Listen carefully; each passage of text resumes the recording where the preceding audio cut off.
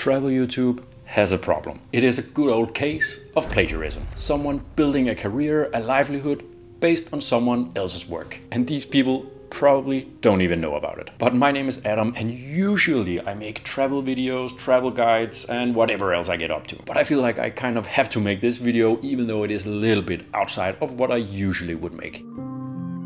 This whole story starts back in June of 2023. I was back home in Copenhagen in Denmark and I wanted to make a travel guide about Copenhagen. And as this is where I live, I wanted to use that fact to make my video just a little bit different compared to everything else that exists. Of course, there are tourist attractions that most travel guides will mention, but I wanted to put my own spin on it and make sure that my video was at least a little bit unique. So to get an idea of what type of content was already out there, I watched a lot of YouTube videos about Copenhagen and I read a lot of blog posts about Copenhagen. Danes are very easygoing and there aren't many things that can ruin their peace. And then I watched some more YouTube videos about Copenhagen. Danes are very easygoing and there are not many things that can ruin their peace. However, like in every country, there are several unspoken rules every tourist should follow and respect. So today, Didn't I just read that? Like, this has to be a coincidence, right? Hold on. never ever jaywalk in Denmark. While walking around Denmark, all the tourists will notice that the locals always passionately waiting until the green light before they start crossing the roads. Oh no. That might not even feel weird unless it's 4 in the morning, it's snowing and there are no cars to be found in a foreseeable distance. But no matter what, Danes never ever jaywalk. So no, that wasn't a coincidence. She basically word for word copied this entire article from Culture Trip. Forget about trying out your Danish skills. Even after learning some Danish words and phrases online, believe me, chances are really high that the locals will not understand a thing. Danish is a very tricky language and the Danes are well aware of it. Anyway, even if you try speaking their language, most probably you will get their response in English. And still, it doesn't hurt you. It's not just the same topics that she's talking about, she's just reading out loud from this article. Next, and never ever call the Danes Vikings. While visiting some places here and seeing a group of locals, the Danes yelling "Skål," which means cheers on the local language, at the top of their lungs and cheering while holding up huge pints of beer, it's not unreasonable that an image of a Viking feast will appear in the mind of any foreigner. However, even though the Danes are so proud of their fearless ancestors who come to many countries in Western and Eastern Europe, starting from the late 8th to 11th century, most likely they will not appreciate being called Vikings. I strongly advise you to find a better way of how to start a conversation with the local. Okay, like one of the problems you will also run into when you just blatantly copy someone else's work and not changing anything and not fact checking anything, not doing your own research, is that everything might not be on point, or maybe it has changed since the article that you were taking was published. I mean, don't call Danes Vikings. I don't know, like that's probably just a personal preference thing. I really don't mind it. I think it's cool. Like when I was like 15, I was an exchange student and lived a year in Colombia. And one of my nicknames there was El Vikingo. And I loved it. You can also see in the comments of the videos, like a lot of people correcting her and saying, well, we don't mind being called Vikings. But I guess this only helps like push her videos even further because it's for a video that's really good engagement, like saying something perhaps a little bit wrong, a little bit controversial, because that often pushes people to make a comment, which helps her video get seen by even more people. But I had a video to make, so I moved on with my life, got the video filmed and completely forgot about this incident. Until about 3 months ago in December of 2023, when I watched the masterpiece of a YouTube video by H-Bomber Guy exactly on this topic of plagiarism on YouTube. Seriously, go watch that video if you haven't, it's amazing. And then I remembered everything. So 4 hours later, I actually started searching for this video again. And I immediately found the Culture Trip article, but I couldn't find the video. Admittedly, I probably only searched for it just for a couple of minutes, but I remember thinking, yeah, she probably saw H-Bomber Guy's video too and tried to redeem her ways and deleted the video. And then I moved on with my life again. Until about a week ago, March 1st, 2024. Because here I am in Malaysia, but in about 1 month, I'll be back home in Denmark and I want to make more travel videos from Copenhagen and from Denmark when I get back home. So I started watching some Copenhagen YouTube videos again to hopefully find some gaps in the Copenhagen content market. And there it was. Okay, so meet Anna Goldman. Anna has around 72,000 subscribers on YouTube. She has more than 10 million combined views on her close to 400 videos. From what I can tell, she does this for a living. Quit my job a few months ago. How do I run 2 channels on YouTube? Does it full time run her YouTube channel, and some businesses that are closely related to the YouTube channel. How do I run two already businesses? But we'll get to the business and money part a little bit later. Anna is originally from Russia, I believe, and she has lived in many different countries around the world. And she has lived in London, in Norway, and in Rome. And this will be important a little bit later also. But back to Anna's videos. I was watching her Copenhagen video, and in the little sidebar, I got a recommendation for another one of her Copenhagen videos. Denmark. Cultural shocks, or is Denmark really this crazy? Hey, hi guys, I'm Anna. Today I'm in Copenhagen. Let's take a walk and discover together those cultural shocks I'm talking about. Well, according to that little ladder right behind me, going right to the water, I guess you can swim here in Copenhagen. You can swim in the harbor in Copenhagen in some designated areas, but of course there are like these type of ladders everywhere for emergency reasons if you fall in the water and need to get up. But yeah, some places you can swim, but actually you can't swim in this place that you're showing here. Shocking fact number one, 5 weeks of annual vacation, really. One of the biggest cultural shocks for the Americans in Denmark. Wait, Anna, you're not American. How do you know what American thinks is shocking in Denmark? Oh, that's why. As the typical question you usually hear at the very beginning of summer, are you taking 3 or 4? This means, are you taking 3 or 4 weeks of your summer vacation? Danes are entitled by law to at least 5 paid weeks of vacation during the year, and the law requires all the employers to permit at least 3 weeks of time off. Yeah, in this video, Anna got her script from an article written by K. Sander Mellish, an actual American who lives in Denmark and apparently does a lot of very cool stuff. Now, in this video, it's not the entire article from K that Anna has just copied and made into her own video. She's kind of taken K's points, but added some of her own things or from other places in between. And the craziest thing about all those bikes, they're not even attached. Danes are not using any chains or any other relevant equipment to protect their bikes from being stolen. And that's not true. Everyone locks their bikes. Usually it's just like an internal lock, I guess you would call it. But then we're quickly back to K. Competition versus cooperation. As we all know, American culture encourages and supports competition. Children there are engaged to excel and be the best in both classroom and athletic field. Denmark is much less competitive society. The key focus here is on collaboration, teamwork and solidarity. Children here receive so few or not at all grades at school until the age of 12 or 13, as well as class rankings here are very rare. Meanwhile, the adults here are less competitive at work, and job titles are not particularly meaningful for the Dane. I mean, this point about competition versus cooperation doesn't really make a lot of sense in this video. I mean, first of all, how on earth would you even know this coming as a tourist? How the kids are being raised and how the job market works. Like, how would you know this after spending a couple of days in Denmark? I mean, it makes perfect sense in Kay's articles, which she writes like from a more professional standpoint, but it's just so out of place in this touristy video. Okay, but this is almost like too much for my Copenhagen heart, so we have to move on. Let's go to Iceland. I've never been to Iceland, but I've always really wanted to go, so it would be nice to know what not to do in Iceland. And look, this video here from Anna about Iceland has around 350,000 views.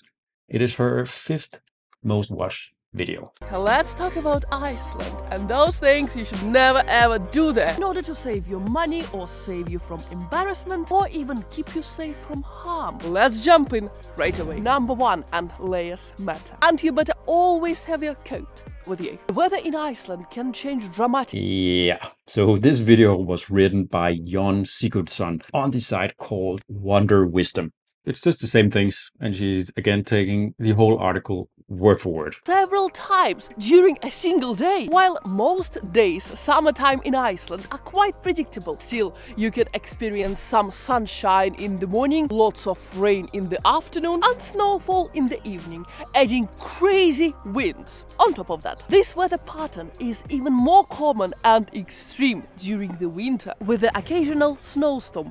For fun. Number 3, don't get caught in the dark or light. The amount of daylight you experience in Iceland might be drastically different from the amount of daylight you used to. During the months of June and July, it's almost never gets dark, while in the months of December and January, it gets dark at 3:30 p.m. already and stays dark until 11:30 next day. Maybe she added like in her own few sentences here or there, but probably 98% of this video is just Jon's article. But we can actually see on the article written here that it was at least updated, well, recently here in 2024, and Anna's video was posted over a year ago. So maybe Anna was first and the article came after. So, I mean, of course, I've been checking always which came first. I mean, in the bottom of the article, it does say copyright 2017.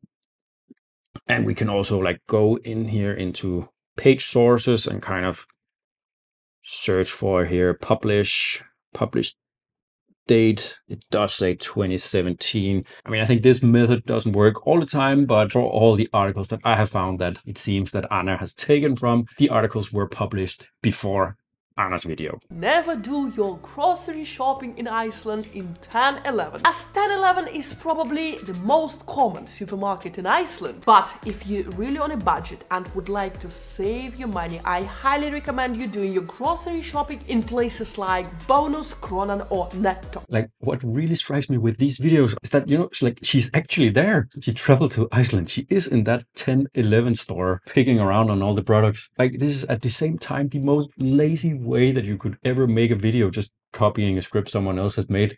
But at the same time, she goes to such great lengths to actually be able to pull it off, like travel around the world and doing exactly the things that all the original creators are writing about in their posts. 7. And don't be fooled by the light beer in the supermarket in Iceland. That alcoholic drink.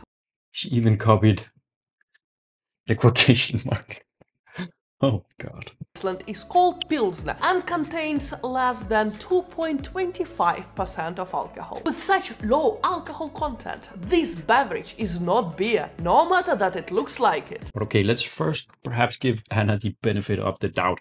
Perhaps she got permission to do this, to use these articles to make videos out of them. Well, she gives no credit to any of the original creators anywhere. Not in the video, not in the description. And like she really also, like, when you watch the video, she kind of really claims the words as her own. And like, this is my opinion. And like, this is what you shouldn't do in Denmark. I really recommend that you don't, kind of thing. But, you know, it is still a possibility that she somehow licensed the material, got the rights to use this written work and convert it into a video, and have some kind of agreement where she didn't have to give credit if she paid for it or something like that. So I reached out to a couple of the original creators of some of this material, and I just got a response from one of them. So let's head to Italy just to get the full context here. It's one of my most favorite parts of Italy, and well, I keep coming here almost every year. And disclaimer right away.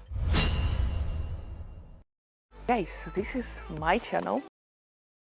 I'm sharing with you my favorite, La Maddalena archipelago. The island, or better archipelago, La Maddalena, situated in northern eastern Sardinia. The archipelago La Maddalena is a dreamy place to visit. La Maddalena is made of whopping 62 smaller islands, but the majority of them will be truly tiny ones. And it's officially titled the National Park of Archipelago of La Maddalena. This protected paradise is a home to some stunning, absolutely gorgeous slices of nature. Okay, so here she's pretty much copying from the site called strictlysardinia.com, which is created by Claudia, a local Sardinian. I mean, Claudia has an amazing blog, strictlysardinia.com, and which is really in-depth. And if you're headed to Sardinia, you should definitely have a look on that site. And this video is also kind of interesting because here Anna also kind of cherry picks the different parts that she wants to use for her video. So she wants to make a video about these different places in Sardinia, and then she kind of, for each place, she goes out and find a specific like article written about that place, and then kind of drags them together. And our place number 2, where I'm usually spending my time, is Palau. Palau is a small town located in northern Sardinia, overlooking the beautiful Maddalena archipelago. In fact, Palau is mostly known for its port, where you can board the ferry to La Maddalena Islands. In just this video, I found a couple of different ones she's pulled from, and for some, I haven't found any sources. Maybe she did actually do that work herself, or maybe I just haven't found it yet. But to figure out if Anna actually has permission to do this, I reached out to Claudia. I sent her an email basically asking if she had given permission to Anna to use her work. And let's just say that she hadn't.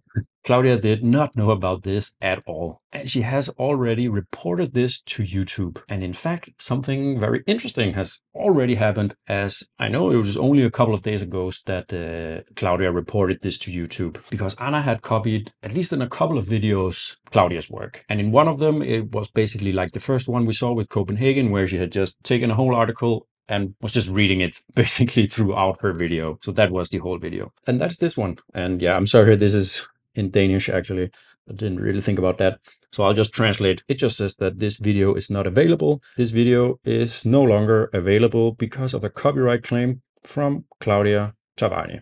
So, I mean, that's great that YouTube is actually taking action, and quite fast it seems that this has happened. Now, of course, I can't show you this video because I just noticed this now as I sat down to record this video here. Now, I didn't yet receive a reply from some of the other creators that I have written to, but I have not written to all of them yet. But at this point, I don't think I'm going too much out on a limb here by saying that Anna probably did not get the permission to use all of this work that other people have created. And at least in the case of Claudia and the Sardinia video that unfortunately I wasn't able to show you, we can say for sure that Anna stole Claudia's work to make her video. But we're not done yet. It gets actually a lot worse. But first, I just want to go back to Denmark again, because in this particular video, Anna compares Denmark to Norway. And remember from earlier that Anna has lived in Norway for quite a long time. So of course, she must be an expert in this subject matter. Denmark and Norway are so similar. So perhaps that's why all the differences stand out so much. Yeah, apparently not. Very often people mix Denmark and Norway, and I totally understand why. Even Danes confirm to me that probably Norwegians are people. They're the most alike. Yes, they share a long history together. For centuries, Norway was a part of Denmark, and they both. So this video was written by Michelle Madsen for a site called lifeinnorway.net. And that site has a lot of interesting information about Norway, moving to Norway, living in Norway, and well, yeah, life in Norway. So if that's like interesting to you, you should check out lifeinnorway.net. Alcohol culture. Denmark has much more relaxed relationship to alcohol, whereas the approach to alcohol in Norway is way more strict. You can easily buy hard liquor, spirits, wines or beers in any kiosk or any supermarket here in Denmark. As you might know from my previous videos, in Norway the state has a monopoly on selling alcohol, and its selling is limited to a government-owned shop called Vinmonopolet. Like here again, you can see she kind of one-to-one copied from the article and then wrapped it up as her own. Like, yeah, in my last video, I talked about this fact. No, you didn't. You just copied. Always be careful on a bicycle. Danes love bicycling. It's clearly their favorite way of transportation.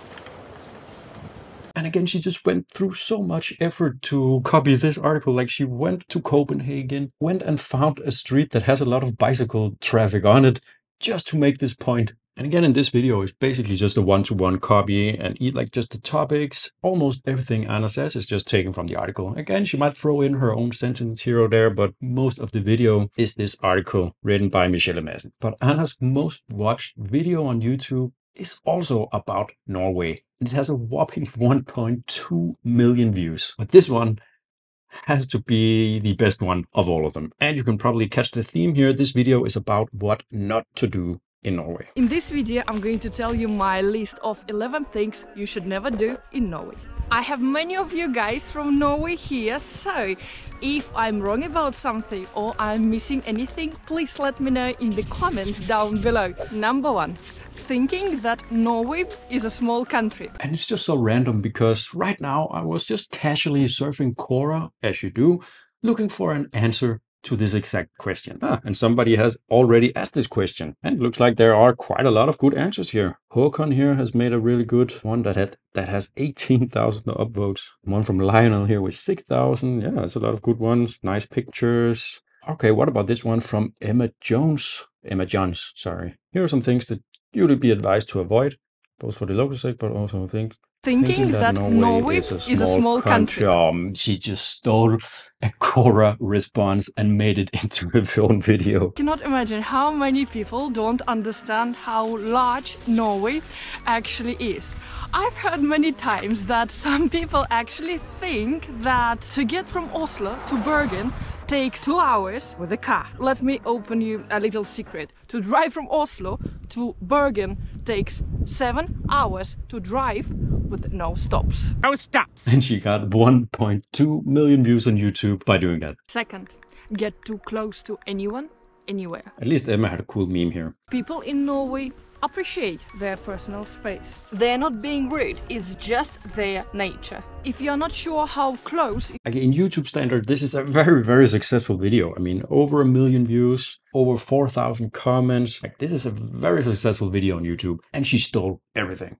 Almost. Again, probably added in her own padding here and there, but the whole concept, all the ideas, and most of the text she's just reading straight from Quora. So I mean, thanks to Emma Johns, travel consultant and Aero Travels, for making a very good post with some very nice images, like even her own images here. Also interesting, like how she picked it. Like some of the other responses had, you know, thousands and thousands of upvotes, but Emma's only had like 200 upvotes. So she took one of the, I guess, smaller, more hidden answers to this question on Quora. Maybe she thought it was best, or maybe it was a bit more hidden. Underestimate the word koselig. Koselig means cozy, which is extremely important for Norwegians, whether it is staying inside. Did she even take the same image that Emma used in her blog?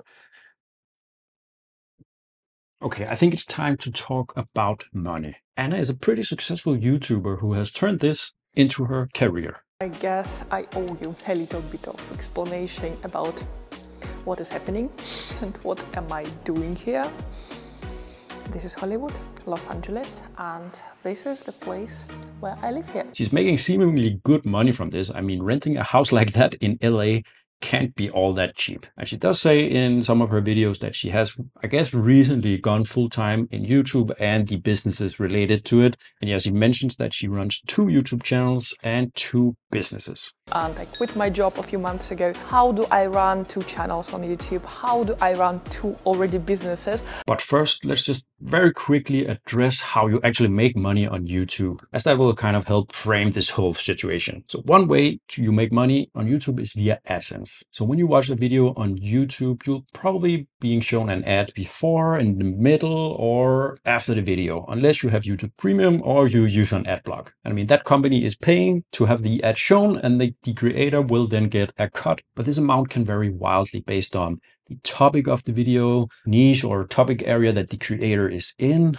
demographic of the people who are watching, and how long they are watching, and probably a bunch of other stuff. But I just so happen to also make some YouTube videos, and I'm in the same niche as Anna, in the travel niche. And I also have a travel video about Copenhagen that is basically the same length as her video and has pretty much exactly the same amount of views. So let's quickly have a look at how much money I have made from my Copenhagen video.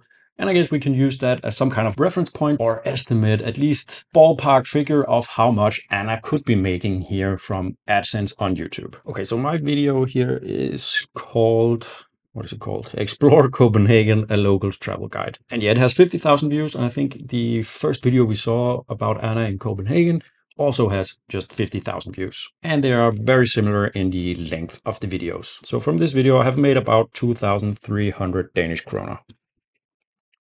So in US dollars, that would be just around 336. I mean, that's kind of nice. Nothing crazy, nothing life-changing. But of course, you can imagine if you then get over 1 million views on a video, that really adds up. And once you have build up like a good library of videos like Anna has, and especially videos that are kind of like evergreen. So like travel guides, you know, people can watch them for many years and usually they don't really go out of date. So you can like consistently get a lot of views on many different videos. So Anna could really be making a respectable amount of money from her AdSense. But depending on exactly how much she is being paid, perhaps not enough to make a living and maybe not enough to make a living staying in fancy villas in LA. But AdSense is not the only way to make money on YouTube. Another way is with sponsorships with brands. So working with brands to promote their products. Now for disclaimer, I have not watched through all of Anna's videos, but in the ones that I have not seen her work with a sponsor on YouTube. I have, however, seen that she is working with and promoting brands over on her Instagram account, where she also has a respectable following. Of course, a post with a suitcase over on Instagram doesn't necessarily link back to her YouTube videos and the content that she is taking. But at the same time, it kind of does, because I mean, she's gaining so many views and subscribers from these videos that are based on someone else's work, and she's building up her audience and her brand, and of course some of that will spill over to her Instagram, where she then will get paid. So I do think it was worth mentioning. The next way to make money on YouTube is to sell your own stuff. Now that could be anything: products you make, merch, travel guides, video courses, and so on. And this really seems to be the way that Anna is going, as she mentions that she has started 2 businesses. Let's have a look at those. Okay, so one of her businesses here is called All Go Global. Can't really read what it says. No limit to your next move. Your problem is solved.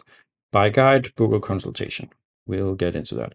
It seems that the service that Anna is offering here is kind of helping you move to a new country, or if you want to bring your business to new markets, then Anna can help you through either a consultation or a guide. So let's have a look at this guide. So this is a travel guide to Rome. So probably not that related if you want to move to Norway or something. But I mean, she has a travel guide to Rome, and it makes sense if she has lived there for a long time, and she has several videos on Rome and on Italy. Now, I won't actually buy her guide, I'm sorry. But as I mentioned, Rome is one of those places that Anna has lived, and she promotes this guide a lot, and she talks about it in her videos, and it is linked in the description of pretty much all her videos. And she recently posted a video about 10 places that you should visit in Rome. And I mean, if you're watching that video, then you are probably going to Rome at some point, and you could perhaps be in the market for a travel guide to Rome. But would you buy this guide if you knew that the video that convinced you to buy it was made based on someone else's work? Welcome to my channel, and guess who's back to Rome? It's me. And today, 10 things you cannot, absolutely cannot miss out when you're coming to the Italian capital for the first time. Piazza Navona, with 3 fountains around it. Why my favorite? First of all, I live just 2 blocks away, because that's why I'm coming here all the time. But also, the first thing you will definitely notice as soon as you reach Piazza Navona is its oval shape. The reason behind it, that it was actually built on top of Domitian Stadium in 86 AD. I mean, just before she just started reading from this article that I found here, she makes it sound like really like it's her own work. But yeah, I live just around the corner. This is where I always go. And then she just uses someone else's work. So this part of the video is from the site called Rome Actually, a travel guide to Rome. It looks very nice. If you're going to Rome, have a look at Rome Actually. I'm usually coming here having my notebook and a pen. I'm writing lots of my thoughts, some scripts for my future videos. No, you're not, Anna. I don't believe you. I'm sorry, I don't believe you. Writing, hey guys, and then taking someone else's article. That's not a script, that's stealing. It is the Pantheon. So what is the Pantheon? Originally, it was believed to be a pagan temple dedicated to all Roman gods. What is the most interesting fact about Pantheon's open ceiling? That on the 21st of April, the birthday of Rome, the midday sun shines right through the oculus, straight to the Pantheon door. So for the Piazza Navona, where she used to live right around the corner, she stole that from one article. Now she's at the Pantheon, and she then took that from this article here, from wantedinrome.com, which seems to be like a news site with news from all over Italy. 10 minutes away from Fontana di Trevi, what do we have? Spanish Steps. And if you want to climb Spanish steps in Rome, be prepared to climb a whopping number of 135 steps. I mean, that's not that many steps. It's a beautiful place, but it's not that crazy. But of course, as usual, new place, new travel blog. This time we have to go to the romanguide.com with his 12 astounding facts about the Spanish steps. Now, we have looked at a couple of Anna's videos, and some are like published over 2 years ago, but this video was published very recently.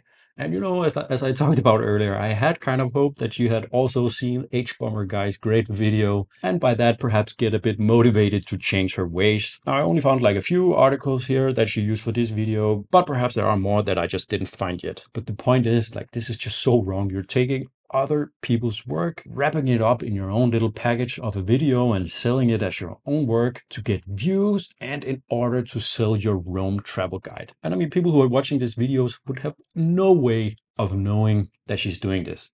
And I mean, even all the creators of all of these articles have no idea of knowing it. Like, even with how good AI is lately, I don't really know of like any good way to kind of, I don't know, search for copyright infringement in this way. Kind of, if you have an article, searching for videos that are, well, just reading up your article. And even if that did exist, you could just like change out a few words here and there to probably pass that. But I mean, and it doesn't even go through that much effort. Okay, but let's have a look at the consultation part of her video and her second YouTube channel.